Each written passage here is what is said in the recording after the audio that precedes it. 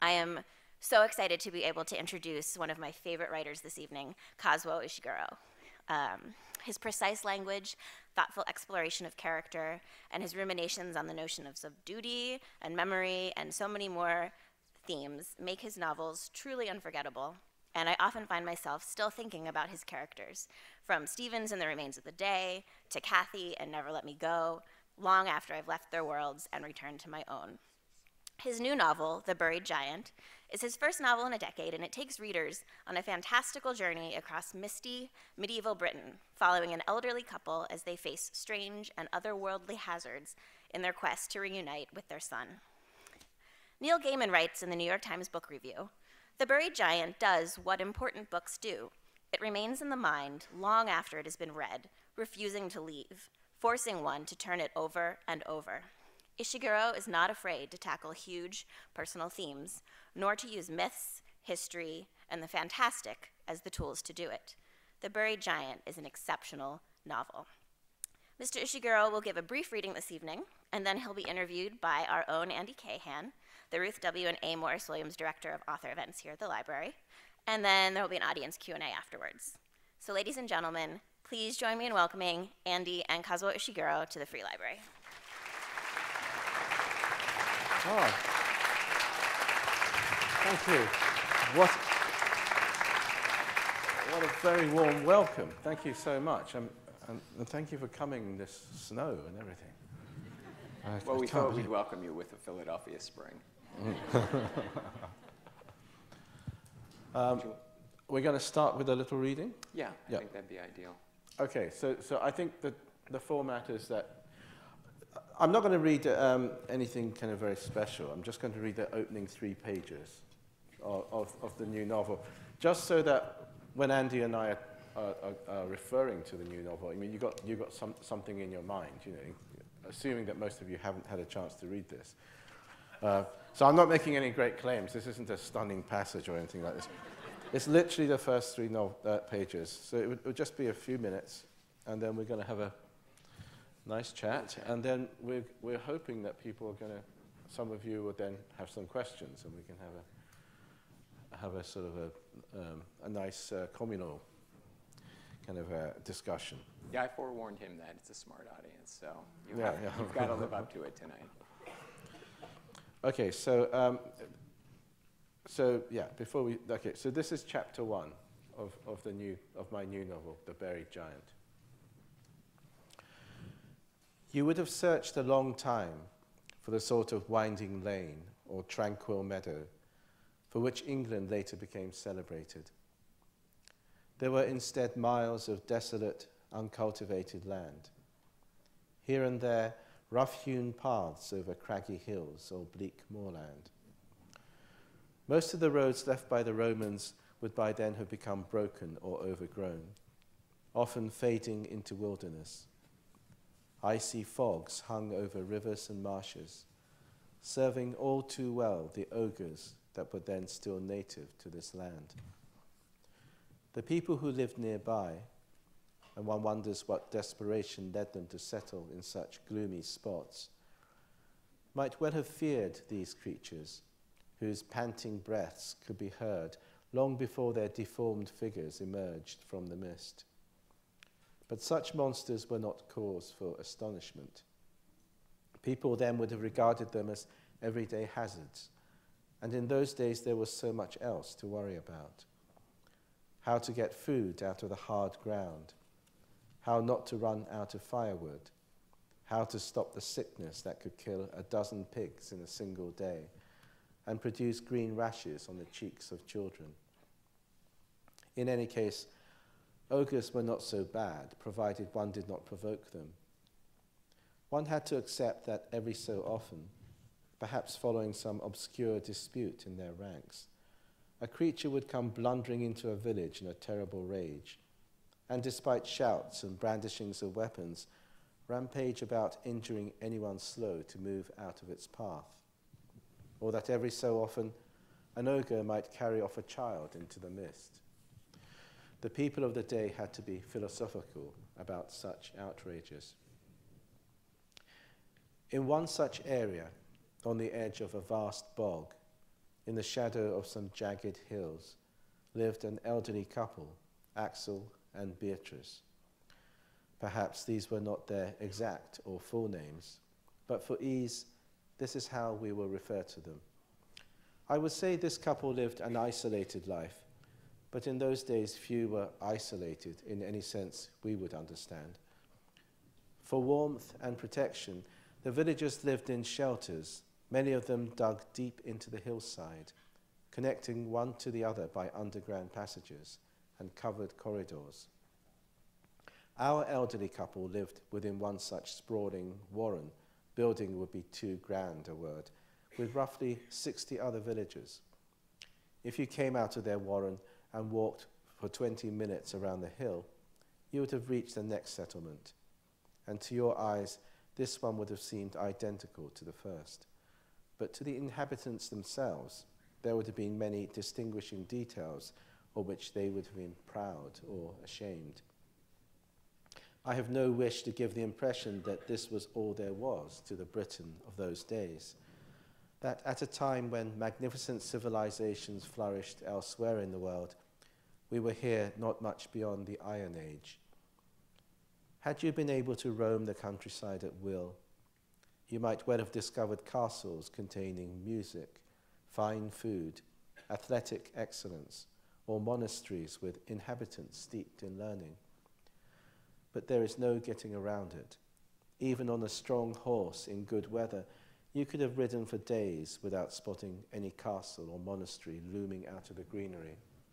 Mostly, you would have found communities like the one I have just described, and unless you had with you gifts of clothing or food, or were ferociously armed, you would not have been sure of a welcome.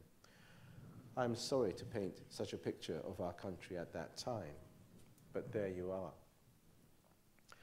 To return to Axel and Beatrice, as I said, this elderly couple lived on the outer fringes of the warren, where their shelter was less protected from the elements and hardly benefited from the fire in the great chamber where everyone congregated at night.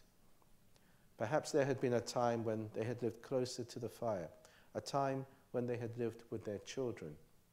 In fact, it was just such an idea that would drift into Axel's mind as he lay in his bed during the empty hours before dawn, his wife soundly asleep beside him.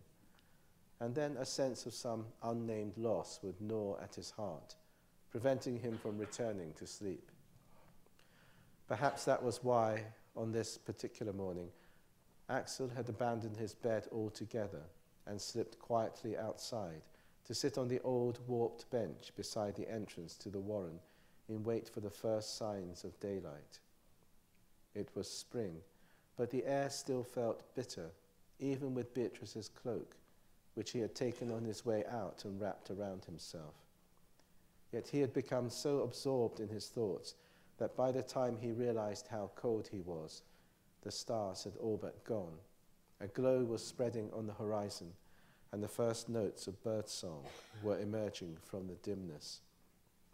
He rose slowly to his feet, regretting having stayed out so long. He was in good health, but it had taken a while to shake off his last fever, and he did not wish it to return. Now he could feel the damp in his legs, but as he turned to go back inside, he was well satisfied. For he had this morning succeeded in remembering a number of things that had eluded him for some time.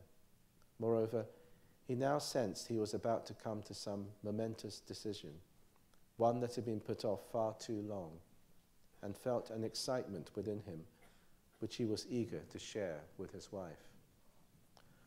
So that's the first 3 pages. You don't have to applaud that. It's very kind, but it's just the opening. So before we talk about the momentous decision that launches the narrative, I wonder if you could tell us why you chose to set this book in the Iron Age, or if it chose you. Well, yes. Well, I might have to actually, start to answer the next question that you said we were going to leave for in trying to answer that first one. I started off I started off actually thinking about writing a novel set in some more contemporary setting, where there had been a recent trauma. Like, I was actually thinking of the disintegration of Yugoslavia in the mid-90s and the Rwandan genocide. And also the other thing that was happening around that time in the 90s, South Africa, in a positive way. South Africa had managed to come out of the period under apartheid and avoid civil war and major conflict by very carefully balancing the need for that society to remember all the terrible things that had happened under apartheid and deliberately forgetting, to some extent, the horrors of apartheid. They did this very deliberately through what they call the Truth and Reconciliation Committee. And whereas Bosnia, Kosovo, Rwanda, they seem to be examples where people had managed to coexist. Different tribes, different groups had managed to coexist quite peacefully for at least a generation or two. And then for some reason, some kind of violent societal memory had been awoken of what had happened. Actually, in the case of Bosnia, what had happened in the Second World War. And one side, in the middle of the 90s, turned on the other. They had been living in the same villages. They'd been using each other for babysitting. And suddenly, they were burning houses, hanging children. It happened, I mean, we were living in Europe. I mean, it happened absolutely on our doorstep. This was a place where British people used to go on holiday, for vacation and so on. And so it was a real shock. And I wanted some kind of territory in my fiction that talked about how societies, how nations remembered and forgot things about their past. When was it better to remember? When was it better to forget? And so that's where I started. Okay. But after a while, rather than write a kind of a reportage novel, a kind of a documentary kind of novel about one of those places I just mentioned, for instance, I felt that wasn't my strength. Some people would write a great, important novel, but I didn't really want to write that kind of a novel. I didn't want to be sitting here with you today discussing the details of what had happened in Yugoslavia as it disintegrated in the 90s. That wasn't my particular obsession. Did you begin that novel, though?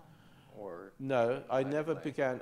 I often have this situation where I have an idea, I have a story, I have a plot, and I have characters and relationships, but I don't know where to set it down. And here was a prime example of this. But I wanted to set it in a setting, and even in a genre, if you like, that was more distant from these actual things, so that my readers could be invited to apply it to all kinds of situations that have occurred throughout history. So we end up with something that feels a bit like a fable. But I would wish people to say, actually, we know many situations like this today, and actually this pattern has been occurring throughout history. It's not so much a pattern as a kind of a question that I think people have had to grapple with. And I don't presume to talk about the country that I'm in at the moment. I'm a guest here, and so I don't want to make any suggestions about what the United States has decided to remember and forget about some dark passages in your history. But I think almost every country, certainly Britain, France, Japan, any place you care to mention, I think before long you realize that there are uncomfortable things in the past or recent past, and there has perhaps been a very good reason to say, well, for the moment, maybe we should suppress that memory. On the other hand, there's a very good argument to say suppressing that memory is just going to lead to never-ending a wound that will never heal in our society. So I wanted a setting that seemed almost like a mythological setting, But essentially, that's what it's about. You know, when is it good to remember? When is it good to forget? And you've got two lead characters who sort of embody that in Gawain and in Axel, and in Beatrice as well. I mean, it's something that a lot of the characters are grappling with. But I wonder if you could circle around and say what that momentous decision is, and then through that momentous decision, if you could give us just sort of a brief arc of the story so people know what they're in for, but doing it without, there are just so many revelations in this novel. I guess those of you who are laughing know. So if it's possible to do it without spoilers, I'm not going to try it. Oh, I don't know. I'm not very good at this kind of thing. You know, I sometimes wish we authors could do what people do in the movies, you know, where they, the trailer, kind of a movie trailer, where they just flash up lots of things out of context that don't kind of that join up, and then it finishes, you know. But we're not allowed to do that. We always have to kind of give a logical, kind of clear kind of thing, you know. Well, we could go to another question. No. I'll let me try. Okay. All right, well, let me answer it a slightly different way. I mean, because I was telling you thematically, you know, where I was coming from and the problem I was having about, you know, how do I mount this idea? Let me tell you from a kind of story, a plot point of view. The way I tend to, I like to work by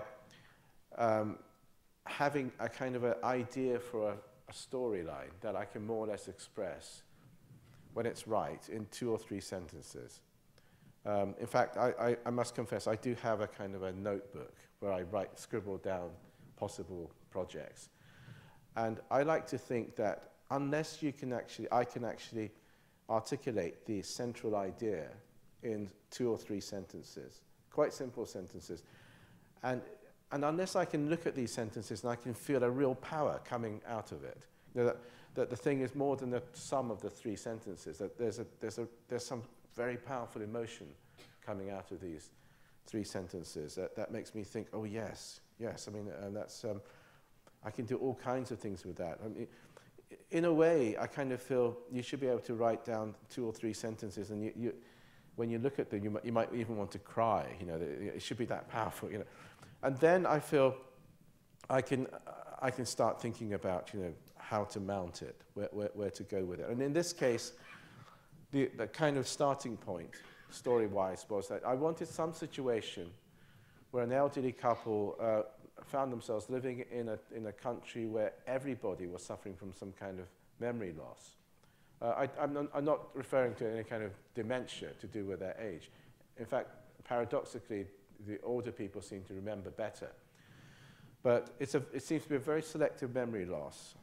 There's a kind of a mist that has descended on the countryside, and people often kind of have strange blanks about what they were doing even that morning or even the previous hour, you know. Particularly when it seems to touch on certain kinds of areas. So I needed that situation.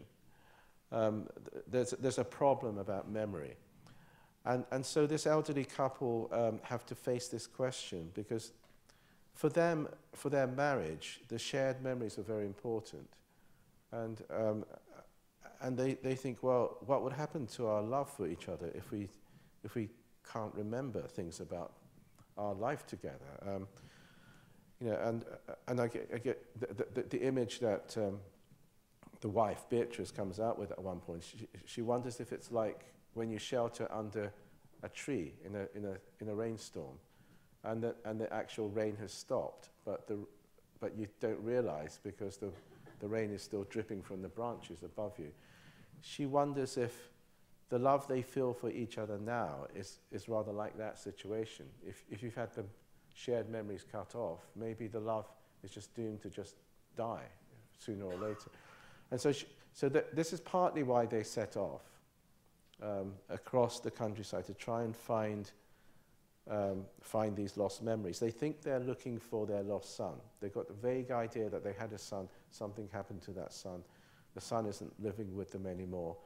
They think if they find that son somewhere, living in some village somewhere, a lot of the lost memories have come back to them. But maybe some of you identify with this situation. Like any 2 people in a long marriage, I mean, they start to fear, after a while, if certain passages from their, dark passages from their marriage, that they have successfully managed to kind of bury, if that starts to come back as well, is that going to damage their love? And will their love survive remembering everything? That starts to become a fear. So the same question applies to a relationship as the one I articulated for a society. When is it better to remember? When is it better to forget? Do we sometimes need to just agree to forget? So memory is one of the guiding themes of the book, and it also seems to establish the narrative in a way in terms of how the narrative moves forward and backward. And it seems that when you're telling the story, it's a constant series of rememberings. It's not a straight through line to the end. And is this a narrative structure that you created because of the memory issues in the book and what you're trying to say politically and personally? Or is it just, this is the way you write?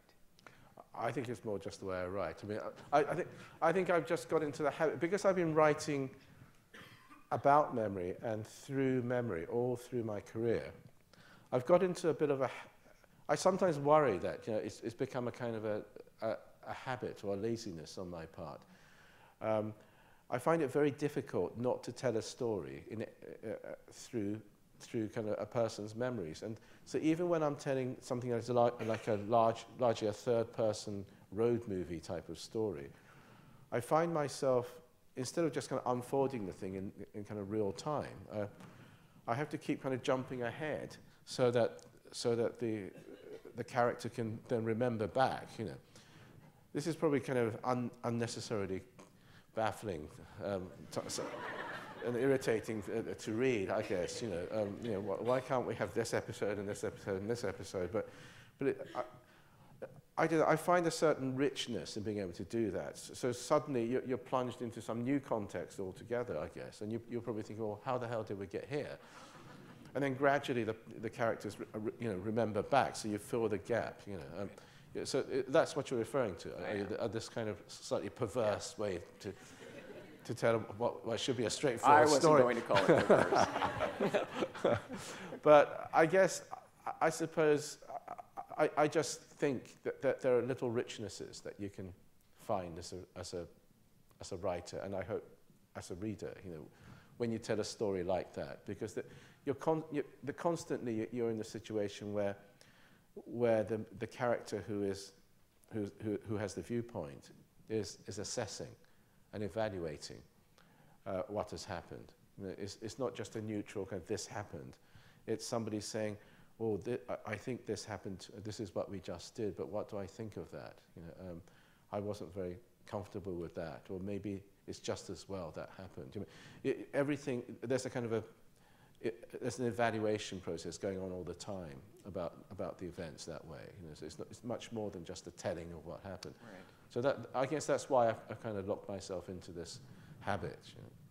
Well, as a structure, it's also much more engaging for the reader.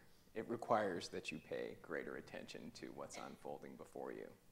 Yeah, this assumes it's good to try and make the reader work harder. Yeah, you keep us on our toes. So this love that Beatrice and Axel have for one another is so utterly charming and involving and beautiful. And yet, like you say, it has these dark places in it. And love also seems to be a topic that you write about in many of your books. And in most of the books, it's pretty tragic. It's unrequited, it's disastrous. Is there a place for happy contemporary love in literature? Or love in contemporary literature that's not tragic? Well, I think, all right, it's fair enough, that accusation. But I would, in mitigation, I would say that I have made some small improvements in my kind of optimism. I mean, right, when I was writing The Remains of the Day, if you're just looking at it as a love story, that's a real downer. Yeah, I mean, they don't even, they love each other. They don't even declare their love for each other. They just say, you know, in old age, they say goodbye to each other, and they've never even told each other that they love each other. Right, that's pretty bad. All right, so it's very sad.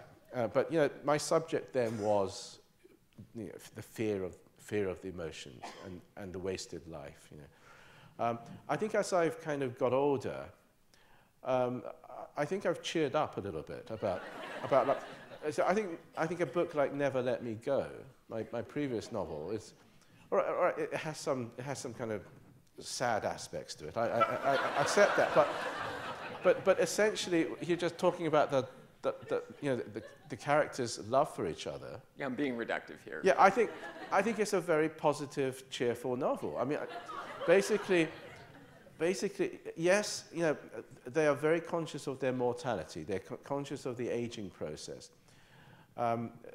Basically, they're young people who are going through the experience of old people in that book. But you know, I think around that time I started to think I want to celebrate the good, decent things about human nature, despite the inevitably sad backdrop that is part of the human existence that we just cannot get away from, which is really aging, you know, getting sick, dying, and I suppose for lovers, inevitable separation.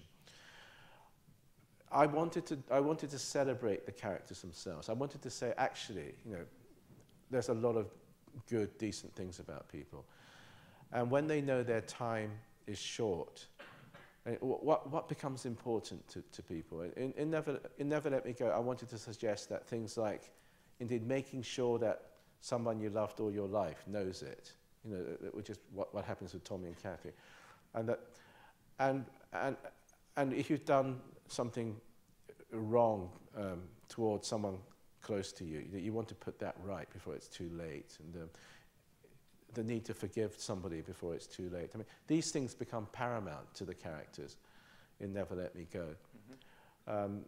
You know, I guess the sad thing is that they just want a little bit more time together, the two people who love each other, and they sentimentally believe that they might be allowed to do this. You know, but nevertheless, you know, I think my view of love and people being able to come together and the ability to care for each other is a very positive one, I would say. It's an optimistic one.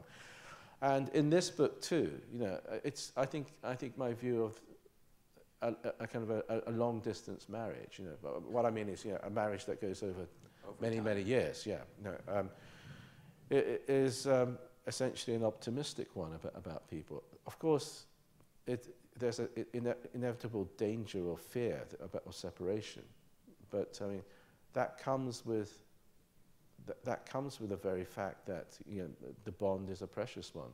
I mean, yeah. Then, you know, if it's precious, then the fear of losing it is, you know, becomes something very large.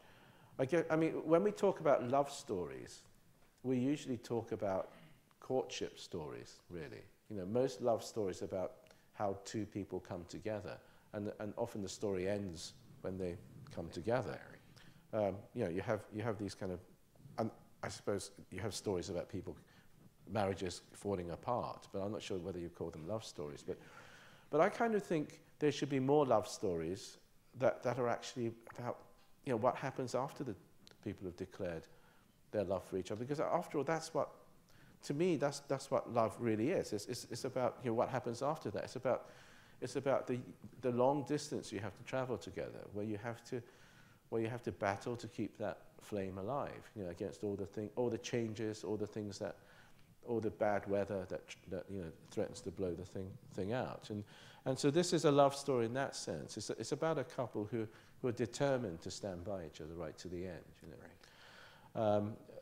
But this big question haunts them. You know, how much do we want to remember about the darker? Inevitably, everyone has, you know, something, whether it's anyone's fault or not. You know, that there are maybe things that, at some stage, you think, well, it's better to just leave that and move on. But I guess when a couple start to sense the time together perhaps isn't long now, maybe that question becomes very urgent. You know, do we want to look at everything? Because if we keep some things completely hidden and buried about our past, does it mean our love is phony? Is it real? Is it based on some kind of illusion? So this is a question that haunts them throughout the book because of because this mist has conveniently taken away a lot of their memories. So do they want them back or do they not? You know? And they, well, I'm not going to. Well, no spoilers, please. Yeah. Maybe we can switch to a lighter topic. In this book, you are grappling with God in a way that I haven't seen in some of the earlier books. This is your light topic? Yeah, I was being facetious. Oh, I see. I'm sorry. I was hoping that you were. Okay, carry on. Sorry. No, but I mean, this is a book in which you grapple with God, which I haven't noticed, and maybe I just didn't notice in some of the earlier works. But Father Jonas and Whiston going at it, these discussions about mercy and the Christian God and forgiveness. And I'm wondering if this is something that grew out of the setting between the Saxons and the Britons in the early Iron Age and in the early Christian Age, or if it's now a topic that you are, like a long relationship, considering. I don't know. I hadn't. You're right. I hadn't really. I haven't had kind of theological or religious discussion in my previous books. But I've almost stumbled across this. I've always been interested in these kind of questions outside of my writing, I think. But when I was writing this book, I chose this setting for the kind of reasons I was explaining before. And I ended up with a period when Britain was occupied by an indigenous Christian people, the Britons, who had inherited Christianity from the Romans, because they'd been under the Roman Empire. And the invading Anglo-Saxons from the European mainland, either people who later become the English and who established the English language and so on, they at that time were pagans.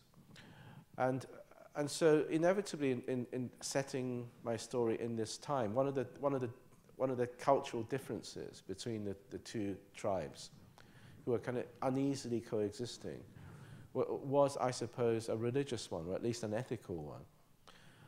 And I guess there is a suggestion, an accusation on the part of the pagan Anglo-Saxons that there is something peculiarly convenient about the Christian doctrine of an infinitely merciful God. That's very convenient. This is what Whiston says. It's very convenient for a bunch of people who've committed terrible atrocities. To believe in an infinitely merciful God. He's saying, our pagan gods, you break the rules, you get punished. That's how it is. But what is this Christian God that you have? You think you can do all kinds of things. Does it give you license to? Does it make it easier for you to do terrible things if you think all you have to do is just pray and maybe commit acts of piety, a few self-inflicted wounds, and beg for God's forgiveness? I mean, you have a God that says He will always forgive you. I mean, surely there's something wrong with that. That's the pagan viewpoint that he expresses, and I suppose maybe that I have sometimes wondered if it isn't indeed, if it's just a coincidence or what, that actually the countries that built all these empires all around the world, that went around sort of capturing slaves in Africa and raiding people's countries, and they tended to all be the Christian ones, and perhaps it was easier for them to kind of think that they would be forgiven. It is an interesting question, which I wouldn't mind exploring further. If for all the virtues that come out of a Judeo-Christian tradition, I think there are many great things that have been built on that. And you could argue that liberal democracy and all these things have been built out of those values. But is there something dangerous about that idea that you can always get forgiven? No matter what you do. Does that make it easier to do pretty bad things? Well, and to your credit, the novel sort of lets both perspectives live. Yeah, absolutely. I don't take sides either on that question or when it's better to, how much is better to remember and forget. How did you come up with the narrator? In your earlier books, it's a first-person narrator. In this one, I noticed it's almost the narration. It's kind of or she is a wry narrator. They're traversing time in a way, and it seems more akin to what you might find in an epic poem or something like that, rather than a contemporary first-person narrative. Yeah, I guess, you know, in my earlier books, I was really concerned about memory, remembering, you know, assessing one's life at the purely individual level. This is why I almost always chose, you know, first person without hesitation, because I had to be able to follow just one person's thoughts and, you know, follow their labyrinthine thoughts and memories as they try to look at how their lives had gone and assessed and reassessed and hid from themselves and then try to be frank with themselves. So I needed the whole universe of the novel to be inside one person's head. So no context, it's always first person. Here, as I've been explaining, I wanted to move on from just individual memory to societal memory, to, you know, how a nation remembers and forgets. So I thought I would need several viewpoints. Otherwise, the whole thing would become dominated just by, you know, one character and his and probably, you know, Axel's personal struggles with his memory, and it would end up being like, you know, Never Let Me Go or Remains of the Day. It would essentially be about one person's struggles with his personal thing, and it wouldn't spread out to the wider community, and it wouldn't essentially, on the other hand, be about a marriage, you know, the shared memories of a marriage. Rather, you know, it would just end up as an individual. So I did think, let's move away from first person. Having said that, I mean, it's a bit messy, my use of the first person in this book. That opening passage I read out, you know, there was this I figure. I just thought it would be kind of friendly to have a kind of a tour guide, because we're going into the kind of very strange world, or, you know, ancient world. I just thought, rather than do the kind of William Gibson thing of kind of dropping people in some kind of really strange world, kind of complete full immersion stuff, so that for about the first 60 pages you don't understand anything. And then you slowly start to kind of piece together what you know, certain things mean, what certain objects do, you know, what certain things refer to. I mean, that's one way to do it, you know. But I just thought I'd make it easy for the reader. I have this kind of intermediary voice. They're saying, you know, you would have found this rather surprising. I mean, you know, there was this, and this is how they used to. I thought it would be, you know, I could kind of phase this voice out slightly, and as we went on, you know, as people became more comfortable with the environment, and I would allow certain characters' viewpoints to then tell the story. And it's a little bit kind of ragged, I would say, my use of the first person in this, but I'll tell you, I mean, this is something that you can be absolutely forgiven for not having spotted, because I had this, what I thought was quite an interesting idea when I was writing this book about the first person narrator. And as I went on, I thought, actually, this is too dark, or this is just too much to handle. So I really played back this idea. But it's still there if you actually look for it. I had this idea that, in most of my first-person narratives, there's a you. You know, the narrator says, you know, I, but there's an actual you in the books. You know, Mr. Stevens, the butler, addresses a you. But it's not you, the reader. It's, in the case of The Remains of the Day, it's another servant. He can't imagine the you being anything other than somebody in his little world. You know, the same with Kathy in Never Let Me Go. This person, he or she, keeps saying you as well. My idea was that this time the you should be an audience of slaughtered innocent children, the ones that have been slaughtered throughout history. And I gradually wanted to raise the curtain on that possibility as we went through.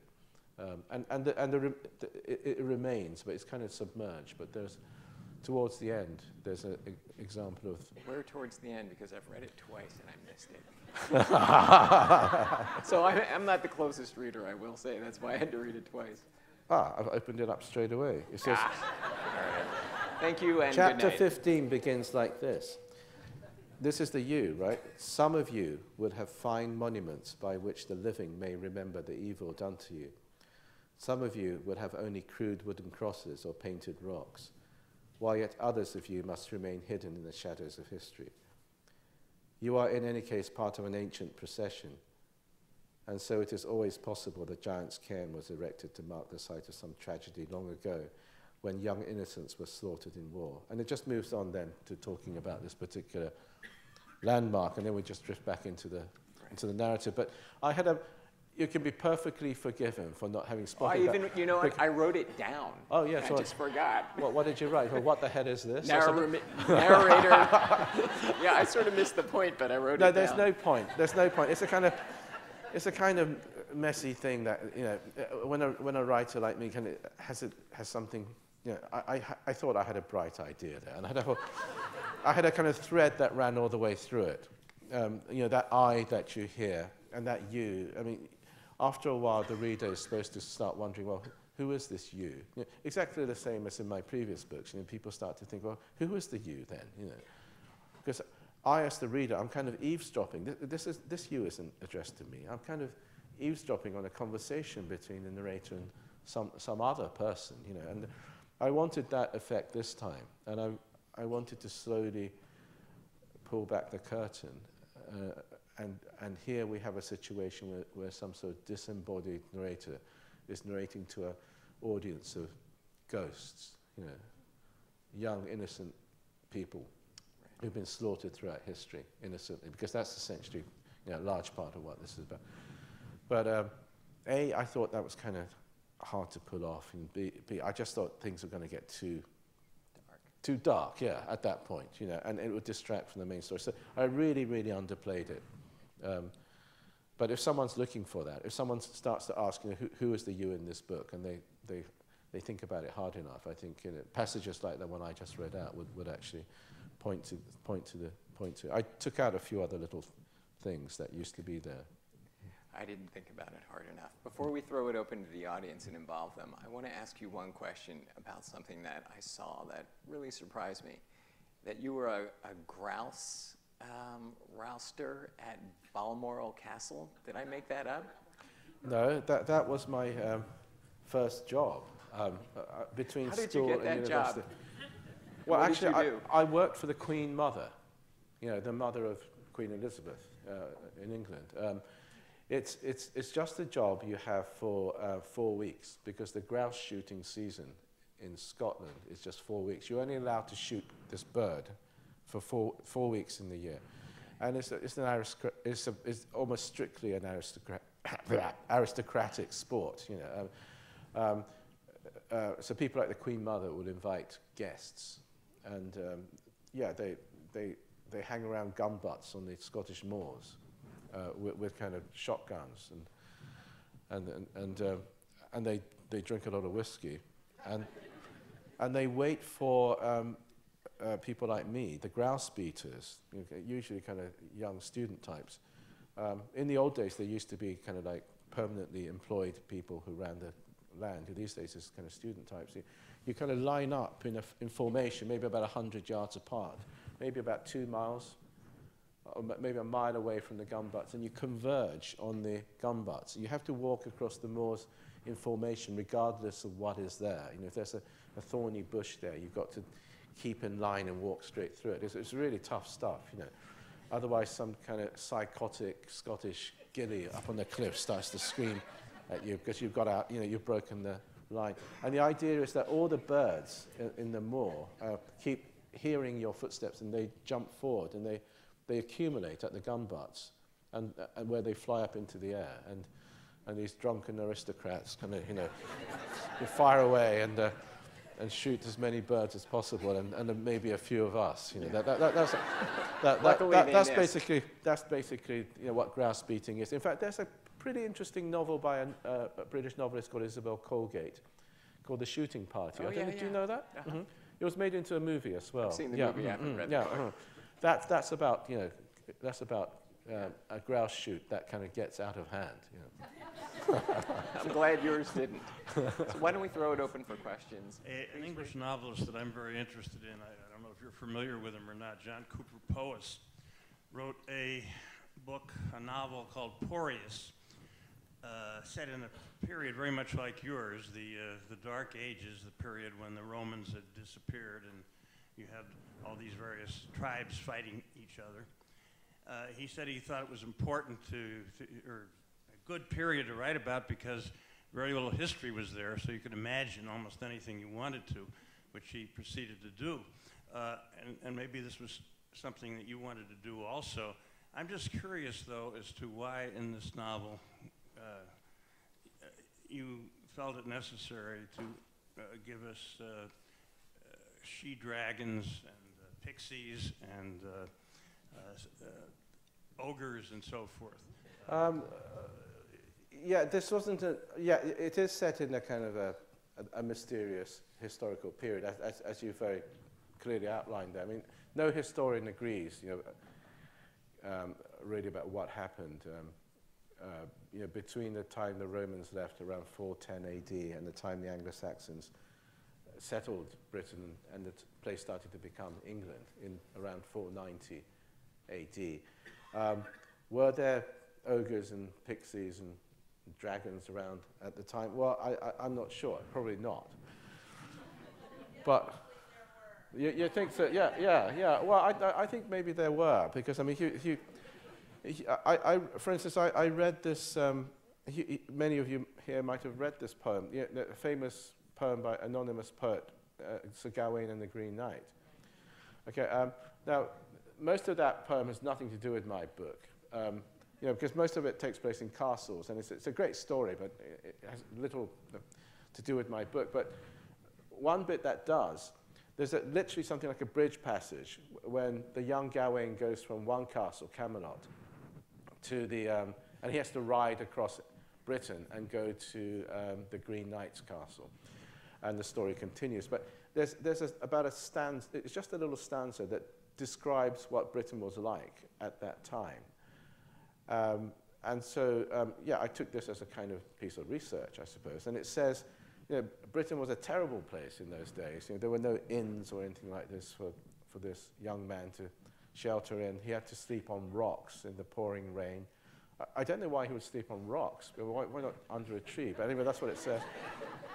He had to kind of cling on to rocks. And it says that he was often chased out of villages by wolves, wild boars, or by panting ogres that came after him up hills. That's what it says. And I rather, that was one of those moments when I was location hunting, and I thought, oh yeah, this is what I want.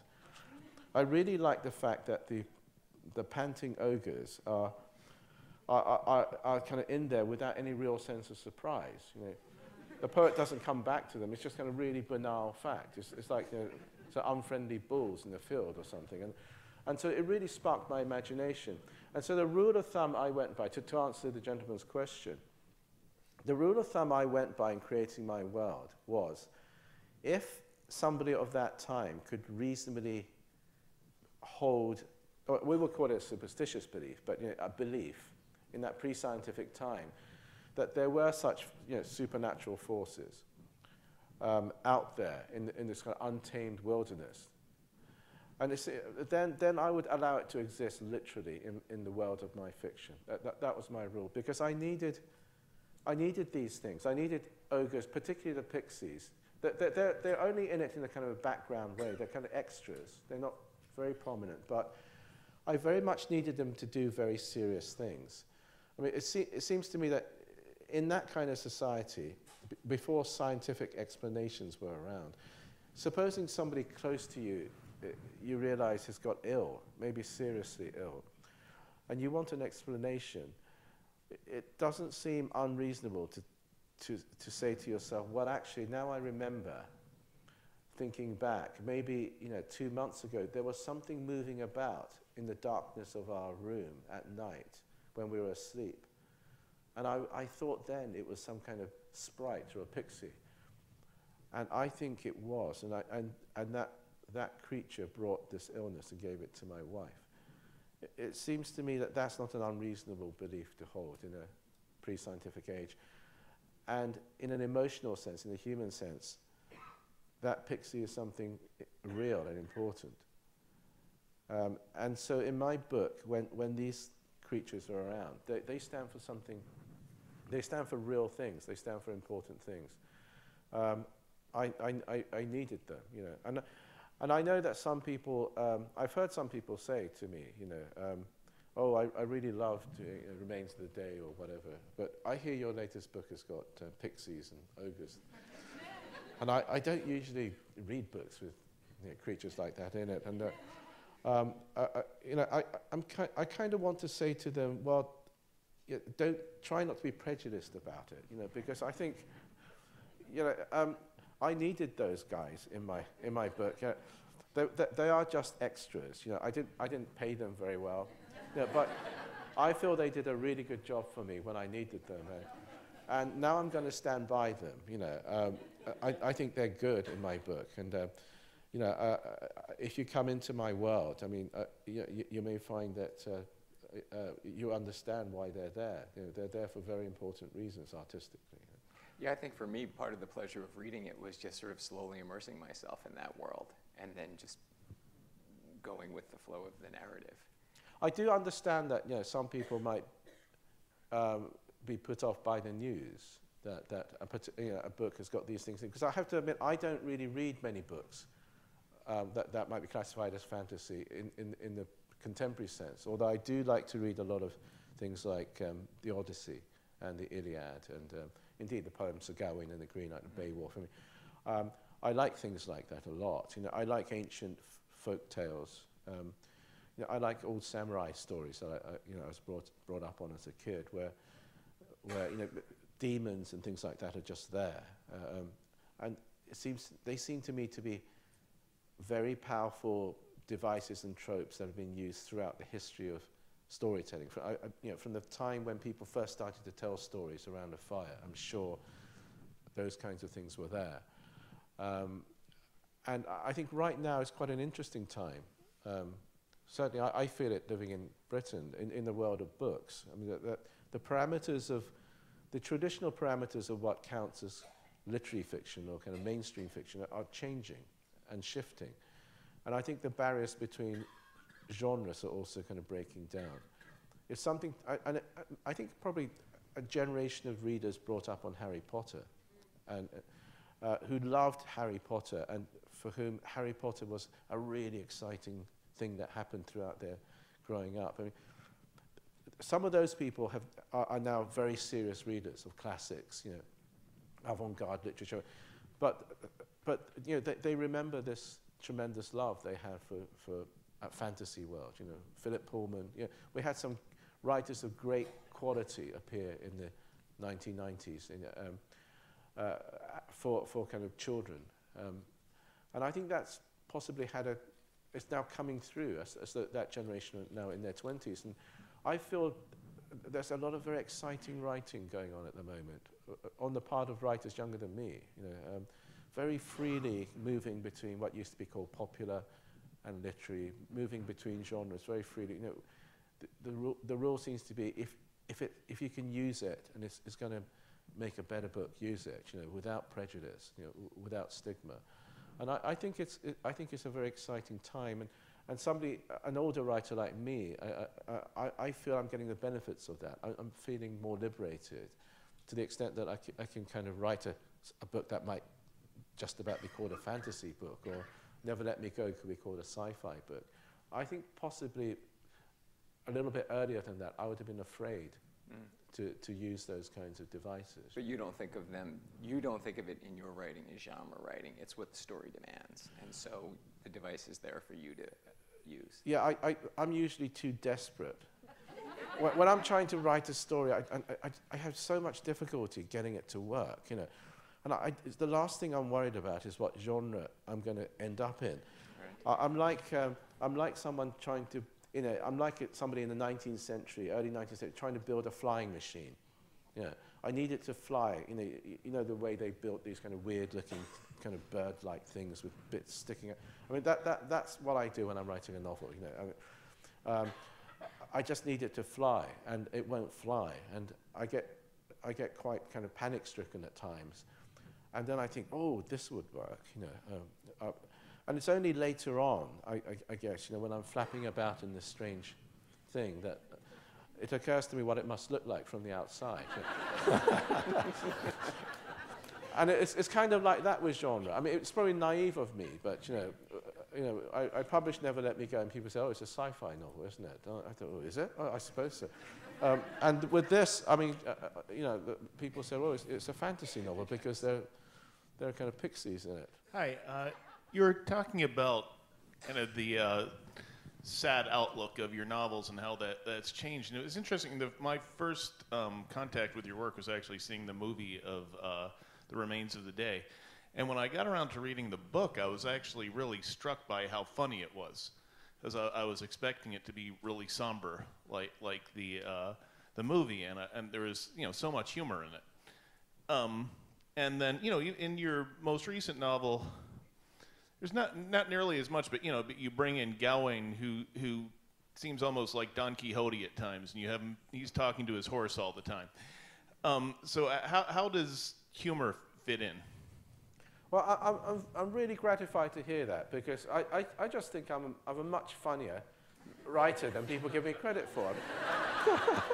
Everyone thinks I'm a real misery, And you're right. I think The Remains of the Day, I wrote it as a comedy. All right, it's a sad comedy, but I thought there was something very funny about a guy who didn't have a sense of humor. And a lot of the humor comes out of that. You're right. The movie doesn't really play on that. I think it's an absolutely superb movie. But actually, recently, John Cleese published his autobiography. Some of you may have read it, and he reveals. I don't know if he actually reveals in the book or if he just revealed in some interviews, but it made a lot of headlines. He revealed, quite recently that he was offered the part of Stevens the butler for the movie, and I've always known that he was the first choice. In the sense that, not the preferred choice, that he was the first person who was approached. And I guess part of the thinking behind that was that, the book was quite comic. It's a sad comedy. And that giving John Cleese that role would have brought that out. But the film that was made, kind of slipped into a slightly different genre, I guess, like a real kind of classic period costume kind of drama, and it's one of the very best films of that kind of genre, I think. And so, I mean, I wouldn't ask for anything more of that film, because the performance by Anthony Hopkins is just staggering. Because we did a little screening of it last week in Toronto, at which I kind of introduced it with another person, and I was reminded what a superb film that was. So in a way, I'm pleased when people pick up on the humor, but humor is such a difficult thing.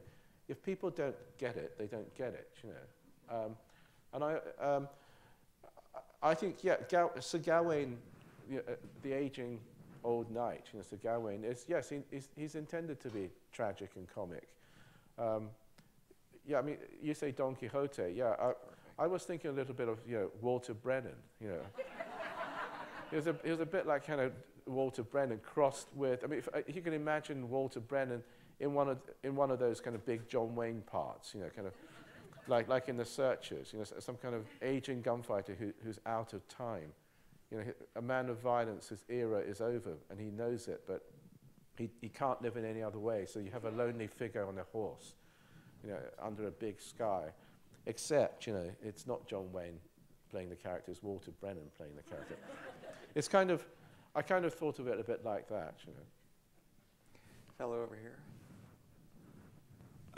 My wife and I are both teachers, and it occurs to me, as a friend of mine just finished reading Never Let Me Go yesterday, we're discussing it. I wanted to ask why you decided to use a school in such a diabolical way. and by that I mean, while they were trying to prove to others who the students were, they also were conditioning them to fulfill their purpose. I suppose the school, it wasn't a comment on any school system or anything like that. But I thought So I always had this idea that any of us, most of us as parents, whether we're talking about in a school setting or just in a home setting, there's something about bringing up children where you are kind of obliged to keep them in a kind of a sheltered bubble. You do have to lie to children when they're young about how unpleasant the real world is. I think it's correct to deceive them to some extent. And actually, I think this is something that everyone instinctively understands. You know, if you walk around the streets with a 5-year-old or a 4-year-old, you know, everybody you encounter, strangers, whatever, enter into a conspiracy. You know, they all suddenly smile at the child, and if they're having a quarrel, they stop, and everyone enters into this conspiracy with you to fool this kid into thinking that the world is much nicer than it actually is. Right? And I think that is only right. It's tragic when a child doesn't have that protective bubble. And as the children get older, I suppose we kind of, as adults and parents, we just drop little bits of the bad news in, you know, into this little bubble and see what they do with it. You know, but we like to keep this bubble around them until they're strong enough to step out of that bubble, you know. And I guess in Never Let Me Go, rather than that metaphor I just came out with as a bubble, I made it concrete. You know, it's actually a school. It's an actual place, and they're cut off from everybody else. The big dark thing about their fate, they're kept from the horrors of it. But as they get older, the people in that school, if you like, do I think what we all do with kids, they drip feed the bad news so that they never kind of receive it in a traumatic way. Rather like the way we gradually let kids know about death or anything else bad. You know, they kind of know it and they don't know it.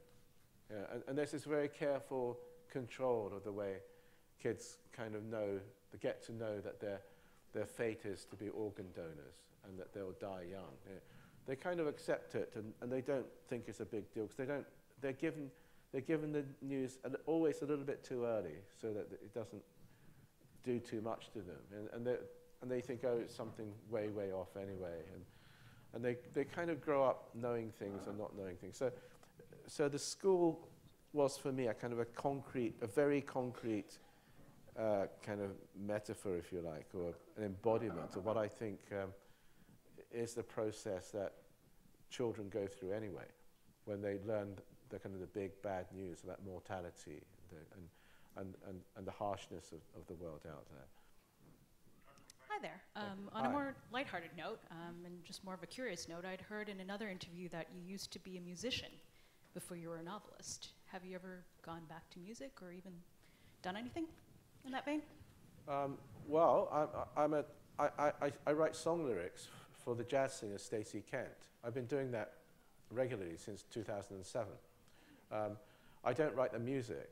Her husband and band leader and saxophonist Jim Tomlinson writes the music. But if you check out Stacey Kent's albums, from the 2007 album that was nominated for a Grammy Award, actually, for Best Jazz Vocal Album, I mean, I've contributed songs.